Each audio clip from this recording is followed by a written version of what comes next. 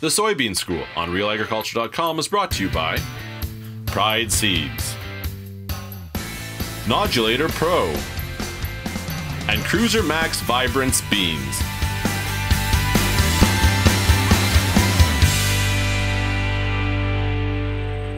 Yeah, well, over here, hey, listen, I know I'm short and I have a green shirt, but certainly you can see me from here.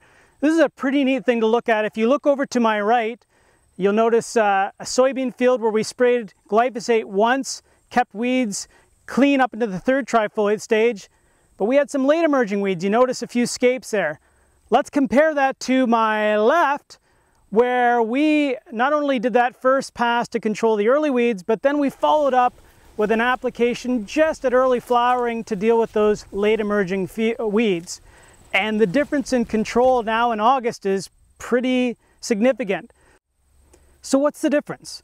Well, when it comes to yield, they're probably both going to yield the same because weeds were kept controlled up into the third trifoliate stage in both situations. But the main difference between going in twice and controlling weeds that one last time at the flowering stage is I minimize the amount of weed seed that's returned to the soil that will be there next year, the year after, future years down the road. So I've always liked the idea of going in one last time to clean up any last weed escapes as a tool to minimize weed seed return and to improve weed control down the road. So that's the main difference between going in twice or just going in once.